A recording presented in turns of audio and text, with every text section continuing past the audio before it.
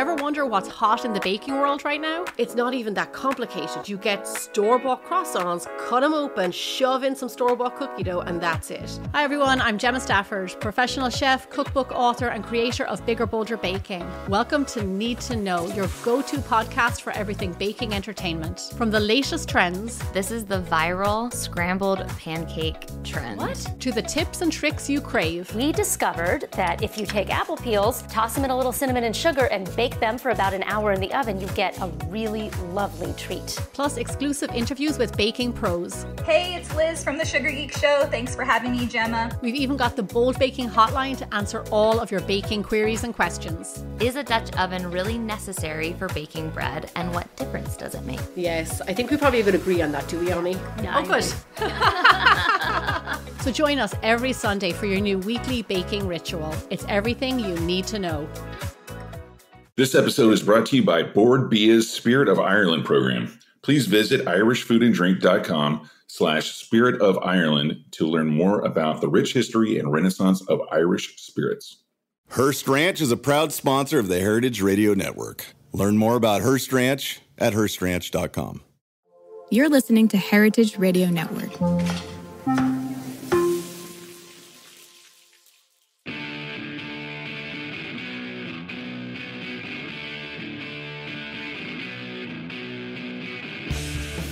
This is What Doesn't Kill You Food Industry Insights. I'm your host, Katie Keever. Happy fall season. Hope you all had a great summer. I certainly know that I did. We're back to talk about another apocalyptic episode of What Doesn't Kill You Food Industry Insights. To that end, I have today Gail Hansen, who is a public health veterinary expert and independent consultant. She's the former state epidemiologist and state public health veterinarian for the Kansas Department of Health and Environment. And she has acted as a media spokesperson on antibiotic stewardship in agriculture, which is how I know Gail, and an expert witness on animal welfare and zoonotic diseases. And that's what we're talking about today, because we're going to talk about avian flu, H5N1. As it is known, but also as bird flu, which most people know it by. So we've had, just to sort of set this up a little bit before Gail weighs in, we've had many outbreaks of bird flu in this country, but we are in the midst of possibly the worst one ever. Gail, I'm going to ask you to jump in on that. I think this one is perhaps the biggest, is it not? It's the one that's the most concerning to me. And like you said, it's got this long name. It's HPAI for high path avian influenza, H5N1 clade 2.3.4.4b, genotype B3.13, bird flu. Let's just call it bird flu, right? Yeah, right. but that gives you sort of its whole genealogy, so to speak. And yeah, we first saw this back in the winter of 2022 in birds in the United States. It's been around for a little longer in the world. And this one was different in a couple of ways. First of all, it made wild birds sick and killed them, as well as chickens and turkeys to begin with. It was just sort of in the bird population. Right. And it's really infectious among birds of lots and lots of different species. But since it's hit the birds in the United States, and especially our poultry industry, we still haven't gotten a handle on it in poultry. So this was back in 2022. Right. So then it mutated so it could jump to other animals, including dairy cattle. And that's really unusual, especially coming into dairy cattle. It's like, well, dairy cattle don't get flu. Well, they do. They get this flu. That's what makes it so different. Right. So now it's found in lots of animals, all kinds of birds, and birds are more than one species. It's found in dairy cattle, found in cats, bears, coyotes, skunks, seals, foxes. And then so it's like a ton of different kind of mammals as well as birds. And then going from the poultry to dairy cows, it jumped species again, and it infected people in the United States starting this spring. And that's a first, am I right? That is a first. It's a first for this one exactly, that we haven't seen the bird, so this bird flu get into people. We've seen other kinds. Right. And people, of course, we have our own flu. We're coming into flu season. But this is a bird flu, which we haven't seen in the United States before. Yeah. And in the human population. And in the human population, right? So, We've certainly seen bird flu, but not in people like this. Yeah. I want to go back to something you said a minute ago, sort of in terms of how many different species that it goes into. You mentioned something about how the wild birds were dying. And I feel like I have read that frequently the host wild bird can carry the virus. Another strain of bird flu have often carry that virus without succumbing to it, whilst they spread it to domesticated fowl like our chicken and turkey industries, and they do die from it. Have I misunderstood that, or has it always been a killer of wild birds, or has it often been that they are simply benign carriers? You're exactly right. That the other bird flus that we've seen in the past, we've sort of traditionally or conventionally thought of that as wild birds, especially ducks and geese, that have been carriers of it, but they didn't get sick from it. They were just the spreaders. And then it would get into our domestic birds, into our turkeys and our ducks and our chickens, and make them sick. And when it's called HPAI, or high path avian influenza, it means that it kills birds and kills our birds. This one is different because all of a sudden the ducks and waterfowl and swans and geese were getting sick and dying, as well as passing it on. We're not seeing the good news, I guess, if there's any tiny piece of a sliver of a silver lining, is that it doesn't seem to be affecting or even being carried by our songbirds. Oh, how fascinating. So I'll take that. Yes, I'll take that. It's a small one, but that's. I have a Merlin app on my phone. I love my birds. Right.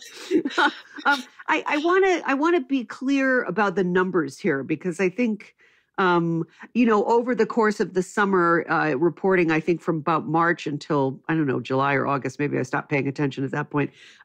There were a number, like every day or every few days, you'd see that more dairy cattle herds had been tested and found to be carrying this virus. Can you give us like some numbers, like some actual statistics?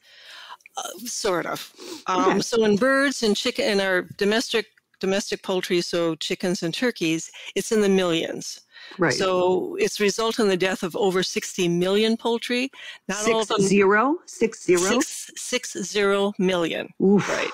Not all of those have been sick and died from that, because if they find it in a flock of birds, they'll kill all the birds. The farmers and USDA kills all the birds because it's likely to spread and will spread and make these birds sick and die. So 60 million birds, 197 herds of cattle. We don't know how many individual animals. USDA has not been very forthcoming on that. The cattle seem to get sick mostly when they're producing milk. And we just haven't looked at a lot of. I mean, that's one of the things USDA, and one of the things that sort of concerns me is that the USDA could be working a lot more towards sort of really three major objectives. So to protect the farmed animals, including our dairy cattle, our other cattle, pigs, birds, protecting people, and helping make changes so the agriculture is ultimately healthier and sort of more sustainable. Robust. Yeah. Yeah.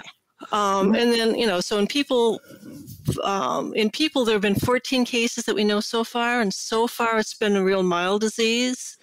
Okay. And most of the cases have had poultry or dairy cow contact. Right. So that's the good news. Another, I always try to find the silver lining. That's another tiny silver lining. That's been mild cases. And then we've also seen it in 35 cats. And that has not been good for the cats. It's been very severe, and a lot of those cats have died. Right.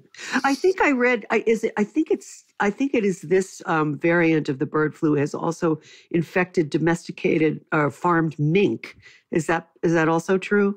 I'm sorry to be like so vague about some of these things, but I've been following this for like a while now, and it's gone through a lot of mutations. Really, it has, and it hasn't been reported in mink in the U.S., but I think that's because we haven't been looking for it. They found it in Finland and in Spain because they've been actively looking for disease and trying to figure out when the animals get sick, what's going on with it.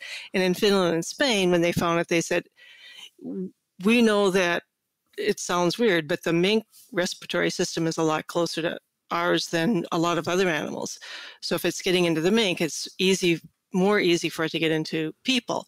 So they made the decision to get rid of all of those farms that had mink and just like, we're not going to take any chances. In the U.S., we're not looking. Right. Even though we had such a big outbreak of COVID in the mink population. Right. I mean, the mink population, I mean, that's a whole other thing. The mink population in the U.S. is the farmed mink, which is a weird thing because mink don't live together normally.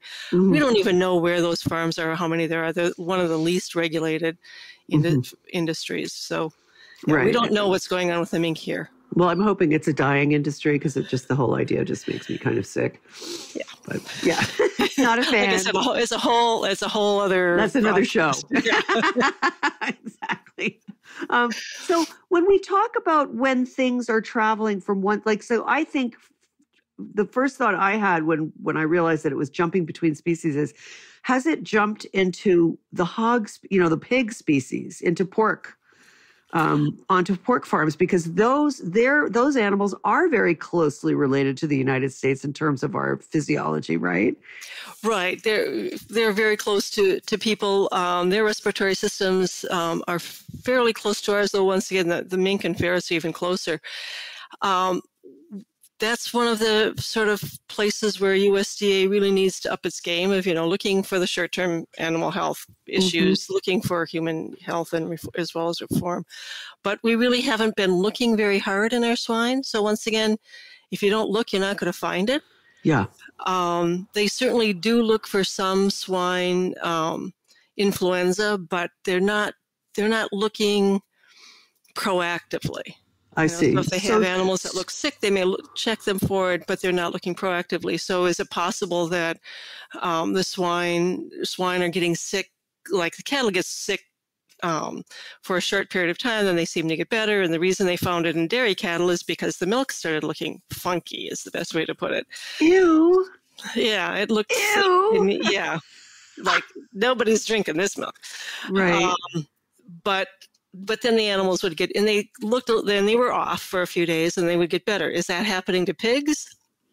Right. When I say we, I'm saying USDA is not looking. They're not looking very hard at that. So I wish I could give you a good answer, but the answer is, I don't know. Right. Well, that's a good answer. Now, let's talk for a minute about because you mentioned earlier that in order to manage the disease within the poultry populations, let me hasten to add, we're talking about large, barns full of poultry, right. Our industrialized poultry growing system. When a herd or a flock is infected, don't they, they are obligated, at least in the poultry industry, they're obligated to kill all of those birds, right? In the poultry industry, right. That's both sort of federal and international, that if you've got this high path avian influenza, what we're calling the bird flu, then all the birds have to be killed. And USDA has a system for that. And they indemnify, they give money to the farmers who have lost their birds and have That's what I wanted to ask was what happens to these guys? Because I know they live on the margins as it is, right? So they get paid. They get paid for their birds. They get paid for their birds, and they get compensation because you can't just kill all the birds and then bring new birds in right away. You have to let it sort of sit there for a time. And they do kill, and like you said, they are big farms. So you've got 60,000 birds in a barn. Right. Cattle is a little bit different. So right now, because the animals don't get, for a number of reasons, but the animals don't die. I mean, the poultry will get sick and be sick for a while and die an agonizing death. Cattle get sick, but they don't seem to die from it. They seem to get better. Huh. And they're also bigger animals, and there's really no USDA system to indemnify, nor do they have a big inclination to want to get rid of all the cows on a dairy farm. And the dairy cattle industry is now big as well. So it's, oh yeah. You may be thinking of, we've got a farm, we've got 50 or 60 animals, maybe no. cattle, and now we're talking about thousands. Yeah, like 15,000 in a dairy herd. Yeah, absolutely. Exactly. Especially in like Wisconsin, in the big Midwestern states where they have room for that kind of buildings. Yeah, Texas and Florida and California have some big ones. I mean, they're big everywhere. Yeah. And they're like big. And frightening. I mean, what about beef cattle? Is there a difference between the dairy cattle and the beef cattle in terms of their genetics that would make the dairy cattle more predisposed towards acquiring bird flu? Or is it just, pure coincidence that somebody who was somehow affected? I don't know. I mean, how would that happen? Oh, once again, you have a lot of good questions without a lot of good answers because we haven't really been looking. Okay. The way we found it in dairy cattle, once again, like I said, the big sign we had in dairy cattle is their milk looked bad. Right. And dairy cattle, because they're milked a couple times, 2-3 times a day, depending on the farm. Right. And you're looking for changes in milk to make sure you're, of course, to make sure it's wholesome. Make sure it's at least looks wholesome. So you're going to find it right away. Beef cattle are raised, and a lot of those dairy cows are indoors all the time. But like I said, they're looked at twice a day, every single day. Beef cattle, not so much. Right. And if they look sick for a day or so, you may or may not recognize it. And if they get better, you're not going to recognize it.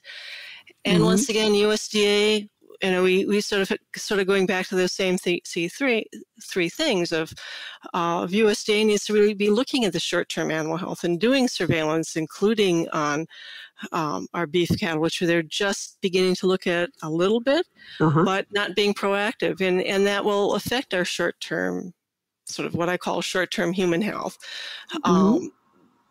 But, they're not looking at that, let alone looking at sort of the bigger, that third block, if you will, of really looking at reform of our agricultural system. Well, so, I mean, that's a big question. We could spend a lot of time on it, but just to be brief, would you say, is it your testimony, Dr. Hansen, is it your testimony that part of why we see these massive outbreaks is in fact due to the way that we aggregate animals very close together in one building or two, but whatever it is? Absolutely. I think, we need to really decrease the CAFO, confined animal feeding operation density and the size. That the types of animals are all sort of, especially with birds, are all sort of one type of bird. And so if you get a disease in there, you don't have any genetic diversity, and so they're all going to die. But you really need to sort of replace USDA's sort of focus on just profiting agricultural corporations and more towards promoting a healthy and a sustainable food system. And right. So stopping this widespread loss of community, of rural values, care for the land and sustainability and all that. So yeah, there's a lot of things that we really need to be doing to, sort of step back. And not only do we need to get a handle on the bird flu, but let's step back and figure out how do we keep this from happening again, because viruses are going to be coming back again. Yeah. If it's not that, it may be something else. COVID. Right. It's like once you get it into the system, because of the way the system is set up, it's when you've got animals that close together and that many animals packed that tightly. Yeah. Once you get a disease in, man, it can spread like wildfire. Oh, sure. Yeah. The other thing with the dairy cattle is that the big farms, and part of the issue that has happened with the bird flu is that the big farms are moving their cattle. They're milking cows from one farm to another, and not like just across the road, but from one state to another. So dairy cattle from Texas were being shipped to Michigan. Oh, no kidding. Really? Yeah, that's really how a lot of it got spread around the country is dairy, they first saw it in dairy cattle in Texas and Kansas, and now it's in 14 different states. Right. Well, it didn't get there from individual birds. It got there because sick cattle were being shipped to different states, or cattle just before they got sick were being, before anybody noticed the milk was funky, thick and yellow and not looking right. Sounds like pus. Shipped to different farms. Mm-hmm. I didn't know they did that. I wasn't aware that dairy cattle were moved around like that. But smaller dairy farms, it's very rare to happen, and dairy cattle that are in the middle of milking, if you move them, they drop their production. So for a small farm, or 100, 200 animal farm, it doesn't make any sense to do that. But if you've got thousands of dairy cows, it's a lot more common than I think most people outside of the industry would even imagine. Absolutely. Total supply to me. I never read about that anywhere. So thank you for sharing that particular detail. We're going to have to take a short break. I'll be right back with Dr. Gail Hansen, who is going to talk more about the USDA response to another potential pandemic. Not to be too much of a fearmonger, but that's kind of what we're looking at. So stay tuned for that. Hey, everybody. I'm Greg Benson. I'm Souther Teague. And this is Damon Bolte from The Speakeasy. And we're excited to share our latest episode with you, especially if you're passionate about the craft and culture of Irish spirits. This week, we had the pleasure of exploring the dynamic world of Irish spirits with 3 exceptional guests. Yeah, Andy Ferreira from Cask joined us to discuss the evolution of the modern Irish on-premise and mixology scene. We also spoke with Tim Herlihy about the success of Lost Irish here in the United States. And finally, Dara Flanagan from Board Bia gave us some fascinating insights into what lies ahead for Irish spirits in the United States. Exactly. So if you are curious about the heritage and future of Irish spirits, this episode is for you. And to deepen your understanding, we totally recommend exploring the Spirit of Ireland program. It's really cool. It's a comprehensive look at the rich history and renaissance of Irish spirits, featuring interviews with master distillers, barrel coopers, and a lot more. It even offers a sensory journey through the barley fields and barrel houses of Ireland, which is super cool. Totally. So for those who want to dive deeper into the world of Irish spirits after listening to our latest episode, the Spirit of Ireland program offers an educational journey that goes way beyond the glass, taking you into the heart of Irish spirit making with stories, traditions, and a lot of innovations. Please visit irishfoodanddrink.com/Spirit of Ireland to learn more and find our latest episode wherever you listen to your podcasts.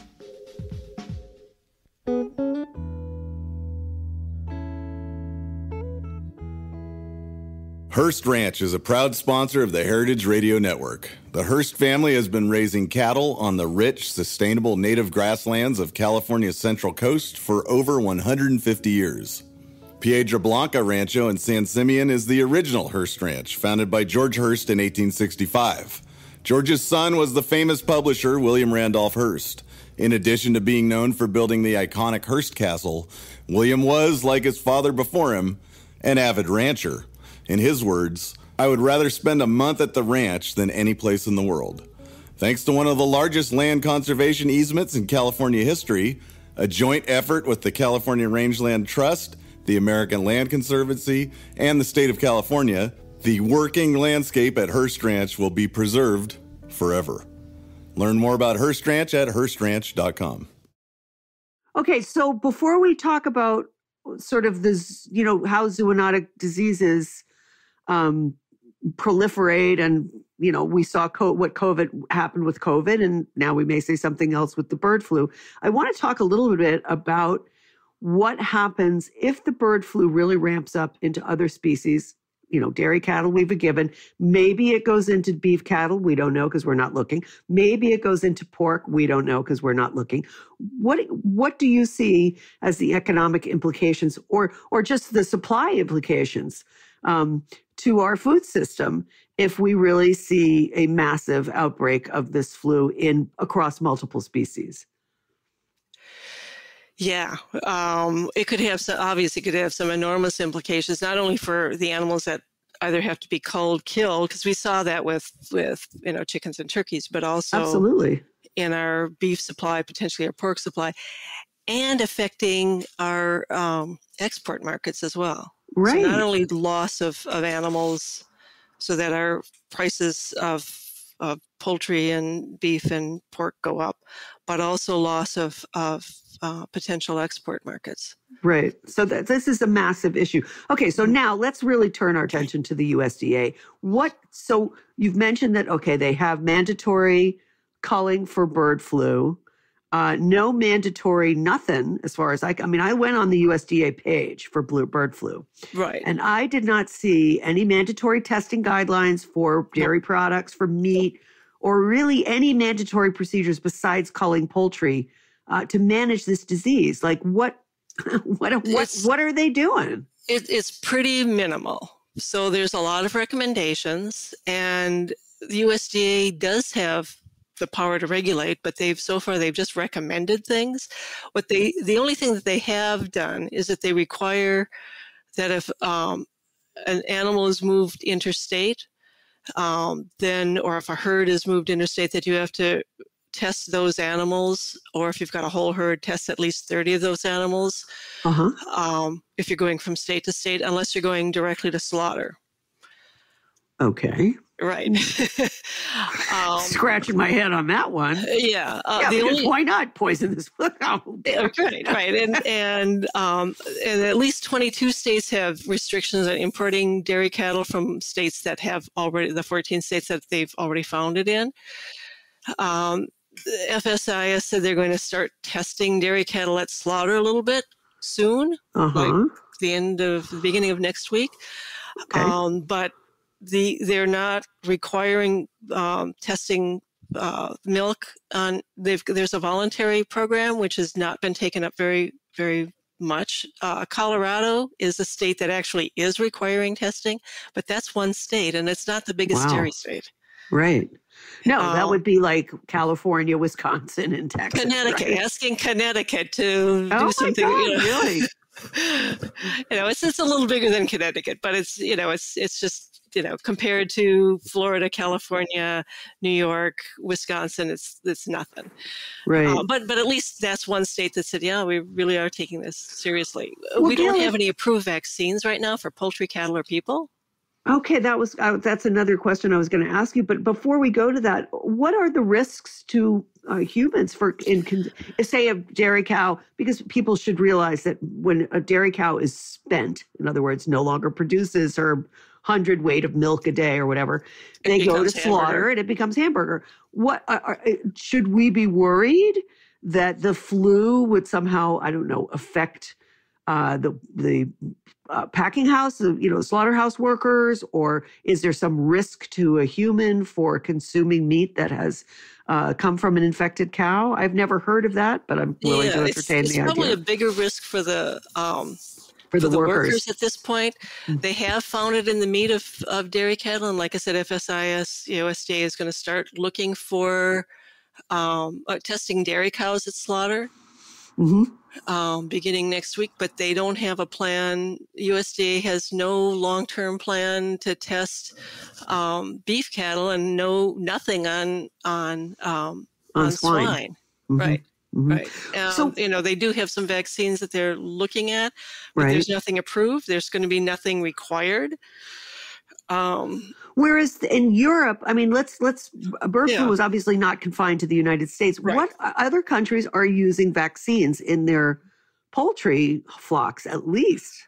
Yeah, the biggest one that I know of is France, and they've been doing it in their duck population because that's a bigger industry for them. Okay. The issue that they run into, and that the U.S. would run into with vaccinating, is the export of either live animals or even the animal products, either the eggs or the meat itself. That some countries, including the U.S., will not accept any products or live animals from places that do vaccination.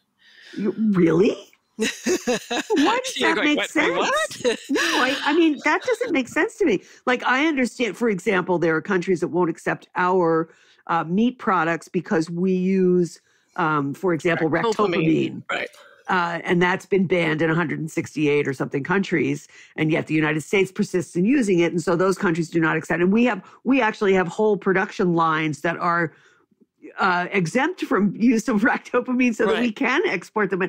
But I've never heard of anybody rejecting meat on the basis of vaccination. That is a new one to me. Yeah, that's true the same thing for foot and mouth disease, that there are countries that vaccinate against foot and mouth disease, but those countries can't import their meat to the U.S.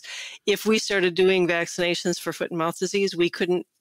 It gets really weird. Not only could you not export meat to a lot of countries, but you can't export grain in the U.S. to other countries if you vaccinate for foot and mouth disease in the U.S. Oh my God! Because there's a thing that says this grain or this product has come from a foot and mouth disease-free country, and if you're giving vaccinations, you can't say that. And it's kind of weird because I mean, no vaccine is 100% perfect, and I think that's been the excuse that's been given, is that you can't tell a vaccinated animal from an animal that's had the disease. Sometimes it's tough to do that. And because it's not 100%, could you have animals that have been vaccinated but still break with the disease? Yeah, that happens with, I mean, that's true for every single vaccine. So that, to me, that's more of an excuse than a reason. But absolutely. Yeah. And also in this era of zoonotic diseases that are jumping from species to species, including humans, you would think that the trade partners would come together on some kind of a streamlined policy, right? I mean, is that crazy to I love that you're laughing. Well, yeah, it's like that would presume that there was a lot of goodwill and trust among the different countries, and that there were not any competing interests or self-interests. That's not reality. Right. I don't know. To me, the self-interest in, like, first of all, not having to, pay farmers for birds that they've killed. And killed in ways that, once again, a whole other thing of how are they killing the birds, of closing up the doors and windows and suffocating them is like my favorite. It's pretty way. Gross. Yeah. They just turn off the fans and shut the doors. And then they cook them. Yeah, then they're cooked. Oh God. Once again, a whole other broadcast. That is another. Who can talk about show. that better than I can? Yeah. Yeah. Well, as a vet, I think you know what you're talking about.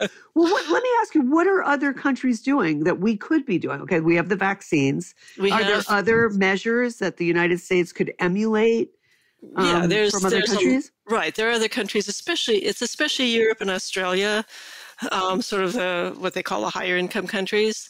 Yeah. They have increased surveillance. So they're proactively looking for bird flu and other diseases so that they can catch it before it becomes a problem. So they're, instead of chasing after the train, they're getting in front of it and saying, whoa, stop. Right. And then when they find it, instead of saying, oh, we probably should do something about it, they're doing something about it. So the mink in Spain and Finland, they don't have a vaccine for it.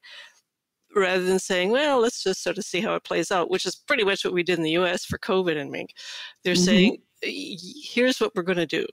We're going to proactively keep animals healthy, keep the people healthy, and we're going to get rid of all of these animals. We're going to kill all of these animals so that we don't have a potential of it going into people or going into our other farm animals or going into our wildlife. Right. So we're not doing that. Yeah, I mean, so what is that? I mean, what is that, a political decision on the part of USDA? Are they succumbing to pressure from these large industrial players? That's what it is. Yeah. I mean, it really does come down to sort of the, get big. It really harkens back to that get big or get out. Yeah. Thing, right? Which is not sustainable. You can't keep getting bigger and bigger and bigger and bigger. That there comes a point where you can't get any bigger. You run out of place. Right. Although we seem to, now that we have these methane digesters that everybody's so gassed up about, they're like, sure, we can get really big now because we know what to do with the poop. Right. But it was sort of weird because the whole reason for the get bigger, get out was to really displace small farmers, was to defeat the Soviets back in the in the Cold War. But you really can't sustain agriculture, sustain the earth endlessly by expanding. I know, but really sort of there really are some limits and danger to giving power to the politics over animal health and public health. Oh, I think we just saw that with COVID. I mean, we did not have a robust, it took a while to get a robust response to that. Although in the end, we came out better than many other countries, I think. Right. But, sort of going back to COVID, it's like everybody's pointing their fingers at what happened in China and them not being proactive and not getting a handle on it. Well, Do we want to be that guy, that country for bird flu? Right. Especially if it mutates yet again and becomes a more virulent strain of flu that affects human beings. Right. I mean, the good news is that most people, I don't want to say most of it, there's some division there. So there are a lot of people who are saying that it won't be a problem. But the World Health Organization has said that since bird flu is constantly evolving, it could potentially become easily transmissible from person to person. Right. I mean, I think that's kind of like the ultimate, that is the ultimate, it's the goal of the virus for sure. Right. Oh, yeah. Well, and not only that, but I think the other threat of a pandemic caused by sort of this human adapted flu strain, it hasn't yet acquired the ability to spread from person to person or cause what I call bad disease in people, which means that they die. Right. But as we come into regular flu season, it gives the virus, not only does it give the bird virus a chance to not only to mutate, but to reassort with the human flu. So it means that the human flu and the bird flu get together in one person. I see. And they exchange genetic material. And all of a sudden you have a brand new virus. Right. That's what I'm thinking. Well, to that point, I saw that the CDC is preparing some 4.8 million doses of an antiviral, which is engineered for this particular strain of the bird flu. Right. What does that mean to you? It means that they're beginning to think about it, but really, they really need to increase efforts, and it's sort of a USDA, HHS kind of thing, so CDC kind of thing, that 4 million doses of flu virus, who gets it, who doesn't? Mm. I mean, that's 4 million. How many people are there? 330, right? Right. Do you give it to people who are working with the birds? Do you give it to people, I certainly recommend everybody get their flu shot so you don't become that person who's the, patient zero for the next pandemic. Right. At least not from the two viruses meeting together. But, it's 4.4 million, 4.3 million doses, presuming the virus doesn't mutate enough so that all of a sudden this vaccine is no longer very effective. Right. And then, as we found with COVID, you have to get people who take the vaccine. Well, yeah, that's another whole story, isn't it? I mean, we've seen, greater numbers of measles outbreaks in children because parents are eschewing childhood vaccines. Yeah, the U.S. lost its measles-free status because people, they got concerned about one kind of vaccine. There was the loss of trust once again in the public health. And now people are not vaccinating their kids against diseases that were once eradicated against forever, for whooping cough, for measles, for rubella, German measles, red measles, right, mumps, chicken pox, and we're seeing fewer and fewer people in the U.S. getting vaccinated. And there's no, at this point, mandating a vaccine politically isn't going to fly. No, it won't. It won't. Thanks again to the orange buffoon, and his revolting bag of merry pranksters. I mean, honestly, the damage done to public trust in institutions in this country is really kind of breathtaking. And it wasn't just RFK himself was also very instrumental in scaring people off of childhood vaccines, right? Yeah. So, I mean, it's just been this perfect storm of morons who don't seem to understand how any of this stuff works, but they get a bully pulpit and they blurt this stuff out and people are like, oh, okay, because nobody bothers to educate themselves. I guess, I don't know what the answer. What do you have a prescription for how to, doctor? Do you have a prescription for how to inoculate people against stupid ideas? I mean, if I had an answer, I could certainly retire by now. Yeah, right. And I think it is going to be.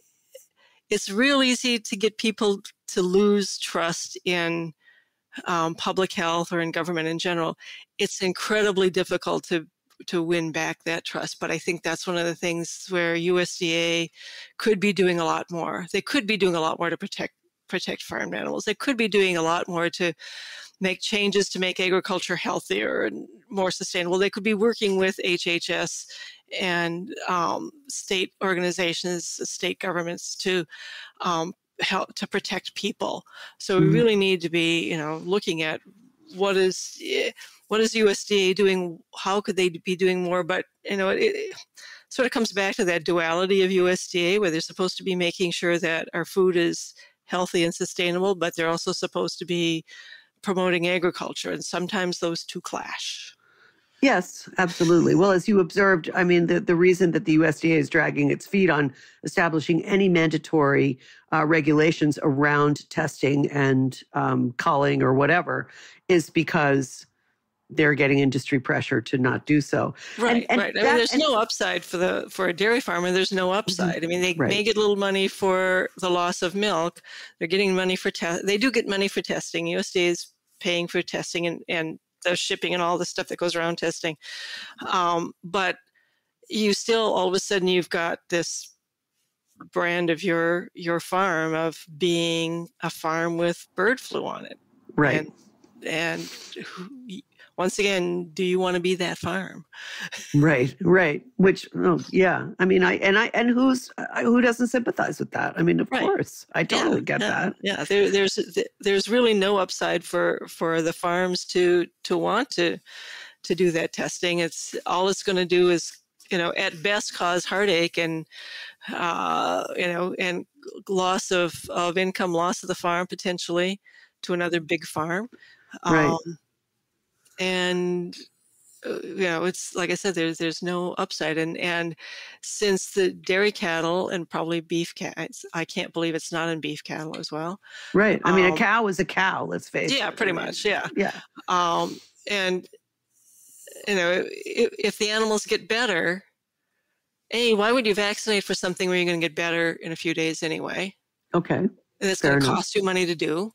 Right. And if you're expecting that you're going to get hit with the virus, and what if you don't? Then you feel like you've wasted the money. Sure. It's sort of like getting insurance on your car. It's like you hope you never get. You're getting it in case you have an accident. You hope you never do. Sure. And that's what vaccines are like to me. It's like you hope you never get it, but if you do, you're sort you of have covered. some protection. Right. Right. But is it? And for chickens, especially, a little less so for turkeys, but for chickens with 42 days, it's a lot cheaper to get rid of all those birds, start again, especially if you're getting paid for all those birds. Right. Why would you spend an extra amount of money, even if it's pennies, to vaccinate every single bird when if you lose the birds, government's going to reimburse? Who cares? Right. You're made whole anyway. So, and you just, and the integrator just ships you another load of birds after you disinfect your barns. Right. I mean, in a way, I understand how simple that is. That makes sense. It's just to go back to the whole point of this conversation is that this particular pathogen is now infecting human beings. And so, as you described earlier, that virus can butt up against the human flu virus and create a whole new beautiful marriage made in virus heaven, in which millions and millions, millions of people get it. Yep. And then what?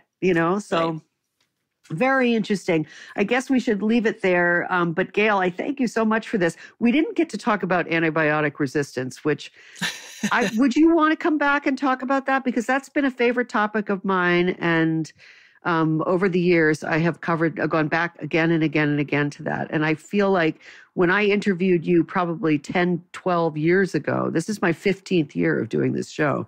I don't feel that there has been any measurable change in how we use antibiotics in our food system.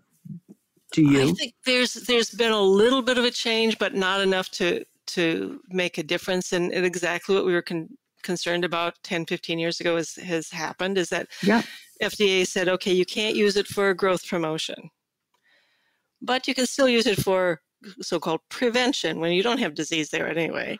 I get using it for control. If you have it in a flock or in a herd, you want to make sure it doesn't go through that spread. Sure. But that sort of goes back to the reforming the whole system. Right. Right. But well, that's our next conversation. Yeah.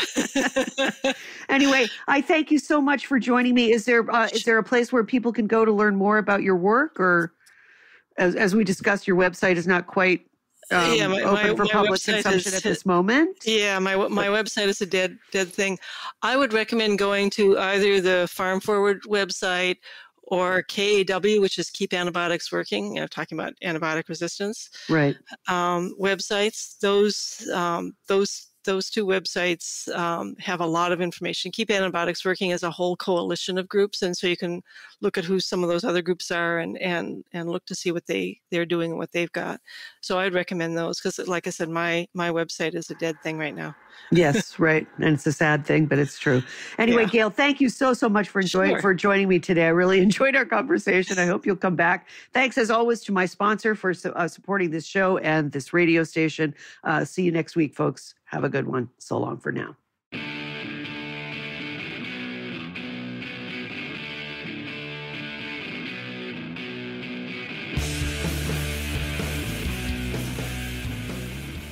What Doesn't Kill You, Food Industry Insights, is powered by Simplecast. Thanks for listening to Heritage Radio Network, food radio supported by you. Keep in touch at heritageradionetwork.org/subscribe.